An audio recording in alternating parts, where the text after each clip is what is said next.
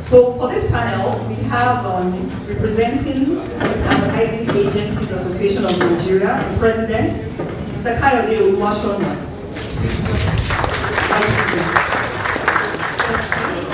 Thank you, sir. We also have Mr. Steve Babayoko, he's the CEO of Extreme Ideas. We have Mr. Lanre Adisa, the MD of Noah's Ark.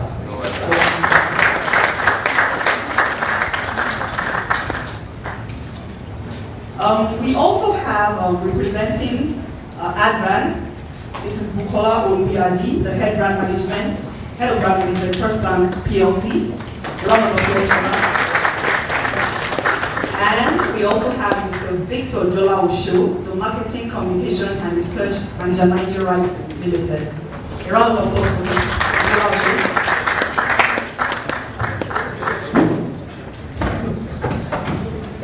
So, to moderate this panel of discussion, we have our one and only distinguished and lovely Vice President of Advan, Mrs. Bibo Alabi. A round of applause.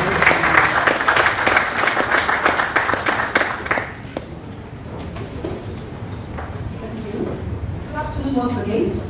It's good to see a full house this time around. And it's good to see our partners. We call you partners in progress here today. Now when you talk of agency relations, what are we talking about? Basically we are saying that agency relations is supposed to be a concessional agreement between two people. The principal and the agent. Where in this case the agent is mandated to help the principal achieve his objectives. So that's why we have our agency partners today. For most of what we do in terms of marketing communications to support our brands, we talk about creative advertising, we talk of communications, we talk of retail activations, we talk of outdoor, the host of things that we do to support a brand, right from the time it's born, it's birthed, to the time it becomes a big brand and continues to transcend generations. And really, today, we're in a recession. Are we really getting the best in terms of agency relations? What are the bottlenecks we have in terms of agency relations? Sometimes you say there's a conflict of interest. Maybe the agency is not doing what is good for my brand. Sometimes the agency will bring everything that may not necessarily be needed by my brand. Does my agency understand where the situation of my brand, what's happening to my brand now, what I need to get the brand to the next level? Does agency really have my back? Is agency really my partner? Are we true partners? So I'd like Steve to start with us. Can you respond, please? Thank you very much, ma'am. It's a great pleasure to be here. Good afternoon, everybody. Steve Babayoko. Just to quickly jump into it. Most of the points you raised now, they are like primordial topics that we discussed over and over several discussion points. And I don't see that it's going to change. I think this discussion will always continue to crop up. But what is good to mention is that we are all going into uncharted territory as far as marketing is concerned. The landscape has changed. You saw the President's Advan's presentation. So we are all in new territories. This is the time when we all should hold each other's hands, because if you look at the conflict, the Tom and Jerry relationship that traditionally exists between clients and agencies, sometimes we find out it's more like dissipating energy, because the enemy is not within, it's actually without. You know, for every category you work on, you have competition and you have to help your client to win. But one thing that I can say though, regardless of how you slice and dice this topic, is that if you look at the marketplace today, the clients that are doing some of the most interesting work, you can actually use the work that comes out as a barometer to judge the relationship between the client and the agency. And that is going to continue to the future, because as tech continues to disrupt every aspect of our lives, including marketing communication, co-creation is going to be the next competition. So I think that's my point. Thank you very much. Kayode, please, I'd like you to add your voice to this. Thank you very much. Again, I think it's a big pleasure for me being here today. It's actually like homecoming, really, for those who understand what I'm talking about. That said, I think the issue being raised there, just as Steve said, client-agency relationship, and then again, maybe what we should expect in the course of the year. From AAAN and speaking for advertising practitioners, I I can only latch on to what Steve has said, but I'll push it a bit further. I think we need to understand that advertising is in the interest of all of us. And we appreciate that there's a tripod. I'm not creating it, it's been there, it's traditional. We talk about the clients, we talk about advertising practitioners, the agency, and then we talk about the media. This tripod can only succeed if and when they work together. Just yesterday we had what we called a roundtable. That's a AAAN. Not anything elaborate, not anything to invite third parties to. It was just a meeting among ourselves. It may interest you to note that one major fallout of that meeting is the need and the agreement we found in collaboration with all the stakeholders. So to start with, if we are not together, we cannot possibly get the right materials that we put out there, and that will be in the interest of our brand. So what AAAN, what we are talking about today, what we are promising is that there will be ample collaboration. We need ample collaboration. As Steve said, he called it Tom and Jerry. Interestingly, I've been on the client side. I was on the client side for about 11, 13 years before I became an admin. And I'm loving it. Truth of it is that what is today is not what was then. I can say David is there, we're in the same class, management traineeship in Labour Brothers. Truth of it is that it has changed. What took me to advertising is not what we have today. We don't have it anymore. Talk technical, talk human relations, talk respect for each other. It is not the same anymore. Knowledge is low, everything has gone down. So what we are asking for, or not asking for, what we are pushing now is that we need to come back. And in the spirit of APCON being at the center, David and myself and the last time Bond, all of us, we have resolved to come together and save the situation. Again, because somebody has said I should also talk about what we should expect. I think it shouldn't jolt anybody if I say that indeed we will get what we ask for. Which is to say, it is what we make it that we're going to get. Steve made it very clear.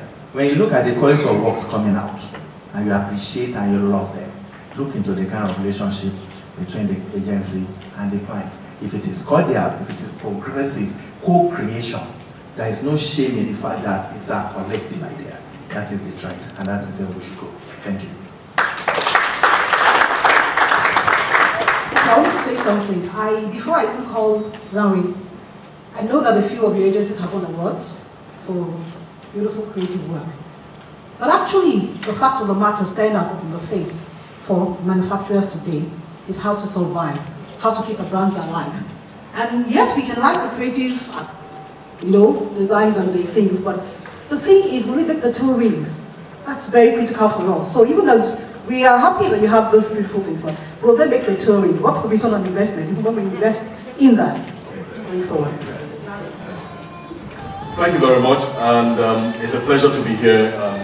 Nice entertainment, by the way. Thank you. That's a very interesting question, and I think if there was any other time when that's so germane, it's now. Because every cover matters. And I'm a firm believer and a great lover of advertising. I can't think of anything else to do. Because I know it works, really. If you really dedicate yourself to it, if you do all that is necessary, it really, really works. And there are two recent campaigns I've been involved in. And it's a good thing that Steve alluded to the fact that if you see the works coming out today that excite us, it's actually a reflection of the relationship between the client and the agency. And if I take one client of mine, the interesting thing is that we've been on that business for about 2 years. And in the course of the 2 years, the first half of the 2 years, it was the most frustrating thing ever. Nobody in the agency would love to work on that business. We just kept hanging in there. A little change, a little tweak on the part of the client, and suddenly there's magic. Because why did we have magic? Because on the part of the client, they were willing to see us as partners. They were willing to see that, look, if you guys fail, we fail. If you succeed, we succeed. And in the course of that, back to co-creation, we saw ourselves this same brand that didn't really excite us that much to give our all. We were all staying till 3 a.m. with the client, by the way. And seriously, I mean, I experienced that. It's not a case of, oh, you're the MD Coco. No. Where we're staying back and doing stuff together, and we're all trying to really turn things around. And the result at the end of the day is exciting. In that category where the industry, the category, is recording shrinking numbers, that brand was gaining numbers as a result of all those efforts and the fact that working together we can make a big difference. That is one thing I think we really carry the day at the time like this. And I think if we can hone that skill, it's something that will really be of benefit to us post-recession. Another one is that it is in the interest of both parties, I won't just say the client or agency, to actually encourage and generate brand love, as much as possible. So I start thinking about the brand, even when you're not there. Now, what does that lead to? Procreation. We have a particular client of ours that we just, started a campaign. It's a tactical campaign, by the way. They never had anything budgeted for that campaign. But they had a property that was very small. They got one part of it, and they're talking 3 crowns, by the way. And we looked at that property, and we looked at what we could do with it. And we created this campaign, two commercials. And we shot demos, by the way. So we showed the demos to them and the management team. And said, I would love it. Can we even run the demos? They said, no, don't run the demo. We'll shoot the property. And they never had budget for it. This is a time of recession, but they shot it eventually. So these things are possible, but what is important is that on both sides, we see that we actually mean well. We are both interested in moving the brand forward. So it is in the interest of everybody to actually start moving towards, and I think like we mentioned that yesterday at our forum, to move from servicing, getting into the question of engagement, and landing at partnership. When we see ourselves as partners, we have full disclosure. We won't hide things from each other. I don't want them to know it, so I struggle and come back to you and all that's a great complaint. It doesn't work for anybody. So I think if we do that, and I've had a situation where we had so much chemistry with a particular client, the guy said, well, I've not seen that ad, but if you like it, you can sign up on it and it will run. And it ran. How many of us can do that today? But that's where we need to be. And I think that's what's going to work for this time and beyond now. Thank you. Okay, I have a few things I also want to add, but before that, I want my colleagues to talk about this. Thank you very much. I'd like to thank Advan again for this forum. We need more of this, like my colleague from Dufil has said. The problems between advertisers and advertising agencies are very numerous. Most of us, I'm sure, there are lots of things we cannot emphasize. So many of the challenges we have, both on the agency side and even the client side. But I would just like to focus on 2 of them. One of them would be, I would like to say, and I'm sure we'll all agree that your creative work can be as good as your presentation. If you have something very beautiful, something very nice, and you have issues presenting it to clients, or you don't have the best ways or good approaches to actually present these ideas to your clients, you would have so many issues. You have problems defending your idea, you have problems selling your idea and all that. I've noticed that there's a very big gap, there's a very big problem about account management, client service. Lots of agencies focus more on creative, you have these very good ideas, you have good copywriters, finish that work is on point. But then, how do you sell these ideas to clients? How do you make them feel that they're getting value for what they're, for the money being spent? I don't think there's been any serious effort towards actually training our client service or account management people.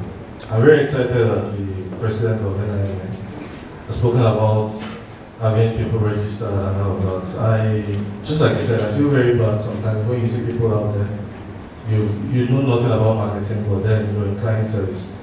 You haven't undergone any training, you haven't done anything, you are fresh from school, and this agency picks you up and then they push you out there, you say your client service, you go meet the client, then the client asks you, so why do you have this idea? So it's like creative guys. I mean, things like this are very, things like this are things that actually water down the big efforts being made by our creative agencies. I'll just stop there and go to the next one because I know of course we can, because of time. Sorry, there's just one point. There's just one more point. The second point I'd like to make, and the question I'd like to ask is, please, my guys out there, what exactly are you doing as a succession plan? I've noticed that most agencies, do you have succession plans, and also your human capital development plans. Thank you very much. Thank you very much. It's a pleasure being here, and nice to meet all my people right here. So let's go straight to it. I think to just build on what Victor has said, and then in collaboration with some of the points that our partners have put forward. Yes, it's collaboration, but I think we have a big problem for what I call from pitch to implementation, and the gap that's in between there. You sit in a pitch sometimes and you're blown away. We usually bring our stakeholders, that means the project owners, into pitches, and well, we like what we see, and then it's time to start drilling down and breaking down these big projects, and then there are problems. And we can't even get the correct materials together to start going for approvals and all that. It just starts to fall apart. That is a problem. So I thought in the past that we've gone past the era of hiring, all sorts to get the pitch done. Let's come with what we have, so that they just show up front what is available at the end of the line, is my point. To build on the knowledge that is talked about, you've had a lot of people in your accounts, aside the fact that accounts managers change ever so often, which I don't blame agencies, that's just the scenario we found ourselves in. But you speak to some people and you're just so sure this person is not working, and so that relationship is strained. I know some people can be difficult, but again, if you have the right thing, you will only be mad not to make it work. And then I always tell some of my partners, they say, oh, you keep rejecting this work. And I say, let me ask you one question. If you give me something that will blow this market away, do you think I would reject it? It's not possible. You will see something that works immediately and you say, done, deal, signed. And then the others, you're like, no, it's not getting there. Something is just so right. Something is not. So it's just that togetherness. We just need to get the whole work together. And last but not the least, I want to talk about thoroughness and quality assurance or quality control. I don't know how many brands have their CI manuals or whatever is the semblance of that. When the work comes in from the same team that's been working on this, you find all sorts of details and you're like, it's the same agency. Even if you change your team, just let them walk through it so that after one change, you don't have to go over it. So my people at the end, they're always so frustrated. Thank you very much. Thank you. If you have questions from the crowd, we'll take them out of the session. But I wanted to end and say that in this time of recession, what plan and agency, we need to look at how we have to retool a few things. For example, what's the agency offering? Do you talk offers a whole kit of what you have? What matters for this season? What will deliver for that brand? We have to look at that and bring that forward. Do you need to realign your priorities? Some of that, we also need to look at that. And for us, from client side, I know we need to be clear on what we want. Because sometimes the agency says, I don't understand what you really want. So we, even as we give you briefs, we need to be clear about what we want. We need to be brief about it, and precise about what we want, and also at cost-effective levels. And we expect that you will deliver that additional value to us during this recession. Thank you very much for listening, and have a good time. Thank you very much. Thank you. So